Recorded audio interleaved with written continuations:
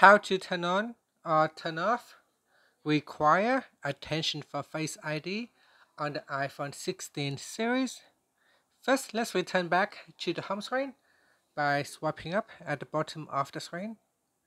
And from the home screen, tap on Settings. Now, in Settings, I'm going to go back to the main Settings page. Then we scroll down and tap on Accessibility. Next, scroll down and tap on Face ID and Attention.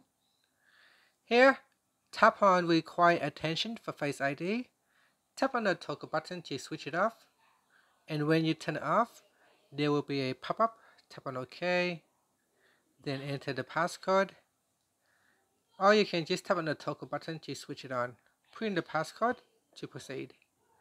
And here's a TrueDepth camera will provide an additional level of security by verifying that you are looking at iPhone before unlocking.